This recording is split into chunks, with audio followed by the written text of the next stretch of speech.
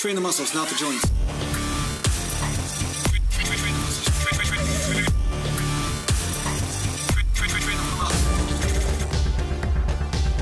Welcome back to Natural Gland Bodybuilding Mountain. And today I'm going to talk to you about my favorite way to train. And yeah, I'm wearing some new shoes today. Usually I'm wearing just FYI, you know, for you guys that want to know, because some of you guys ask me what type of equipment I use as far as shoes or pants or whatever. Sometimes you guys are asking me these questions. I usually wear Adidas like skate shoes. Not like skate shoes. I sound like a skater now, like almost like a surfer dude. Like I usually like wear skate shoes. No, usually I'm wearing skate shoes of some sort because they're flat, and I know that some people that are talking about squats and you know, guys like Tom Platz and stuff are always saying, oh yeah, put a heel in the shoe and put the knees over the toes, and therefore you stay more straight up and down. That crap would massacre my knees. I find that that's actually not good advice for most people. I find most people should be pushing through the middle of the foot, not letting the knees travel way over the toes when it comes down to squats and stuff. But yeah, so don't be surprised if that technique or heels in the shoes start irritating your knees. That can cause a problem, because that happened to me like back in the day when I was using Nike Airs. You know, do you remember the Nike Airs? You know, they had the almost like a heel and it was like a running shoe. And I wasn't really too discerning in what type of shoe I was wearing, and I'd squat and then I noticed, hey, my knees feel kind of weird after. And a lot of times it's because they had a heel in them.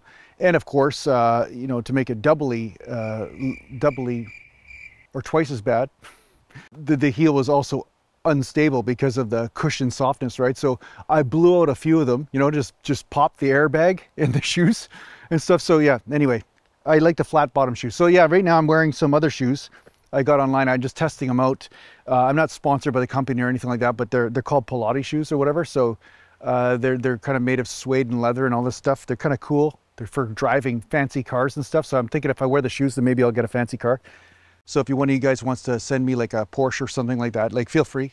I'll just give you my PO box and you can just like deliver the supercar right to me. So yeah, on that note, what I wanted to talk about is my favorite way to train is to meet the weights often, frequently, and vary the intensities, not just in weight, but also vary the intensities when it comes down to effort.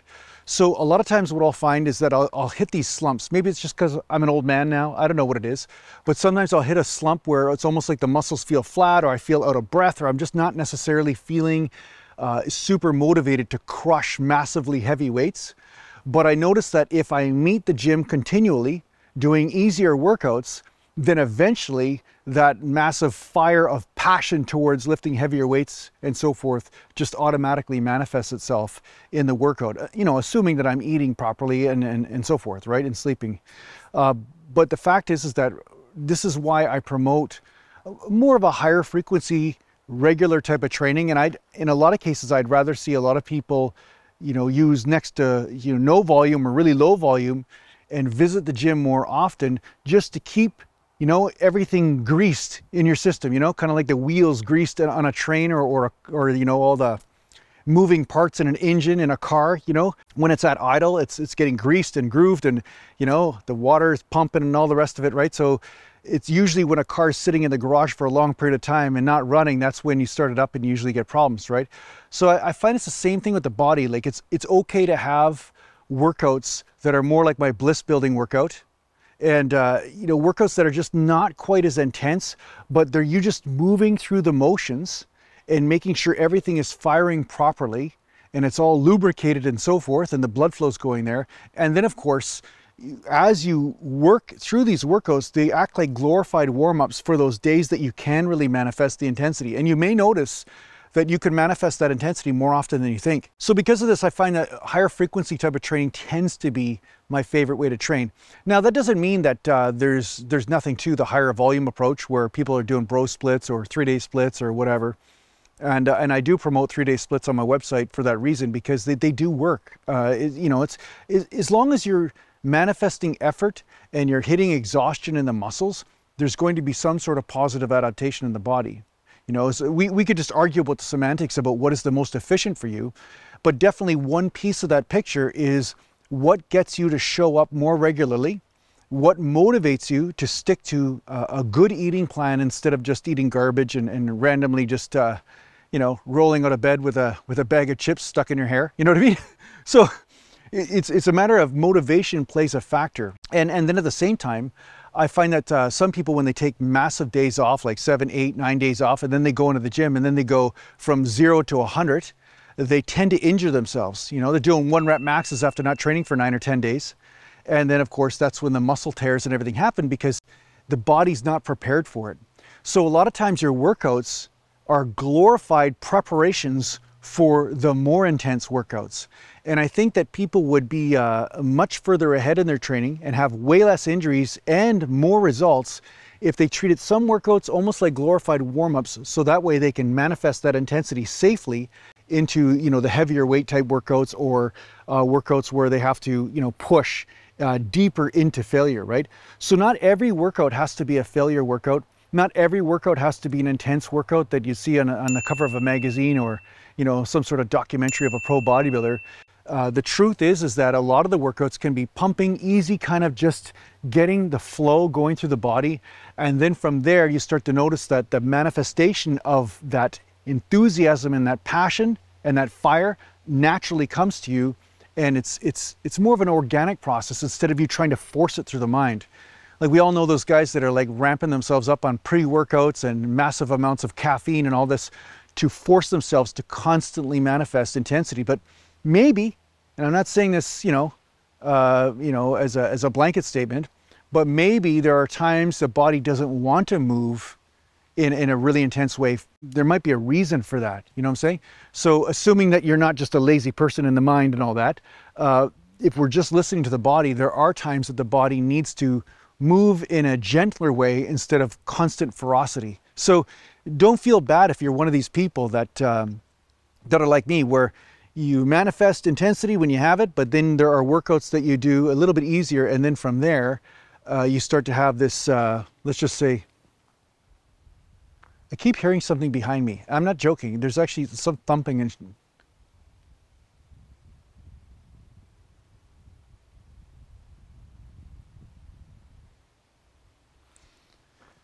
like I said, tell me if something's behind me. Just that's all I'm saying. Just tell me, and then you know, then I can quit the video. And yes, when I'm running, you will see intensity. You will see a lot of intensity when I'm running. There's a lot of shit back there. Just so you know, there's a lot of shit back there. So yeah, what I'm saying is that don't feel bad if you have lower intensity workouts and then you manifest these massively awesome, great workouts. Sometimes it's the low intensity workouts and the easier workouts that assist you with being able to have those explosive type workouts as well. So it's like this synergy that goes on, this synergy that takes place in a workout program. It's not always about, you know, absolute, you know, power and then absolute rest. My ass is on fire.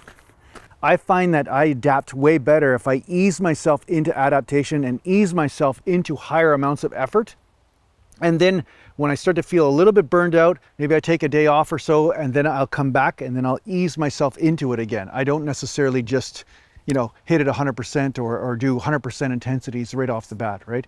So you'll see me using 225 on the bench when I can easily use 275, 295.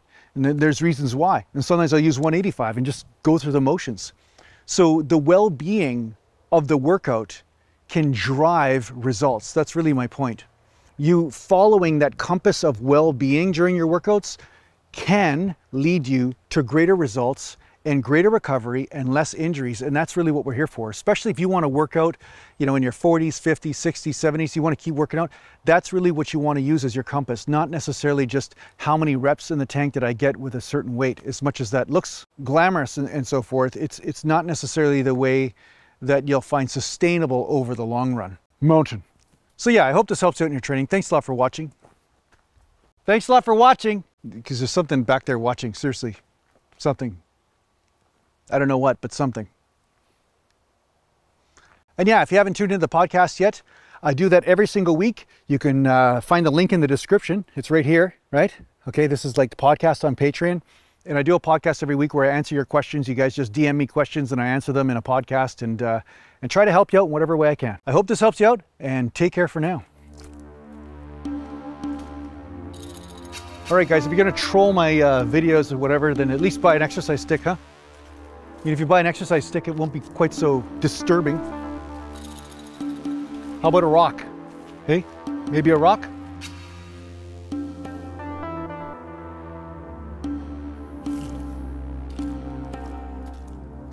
frickin' trolls. I'm always getting trolled by the Sasquatches. That's the thing. It's a rough life.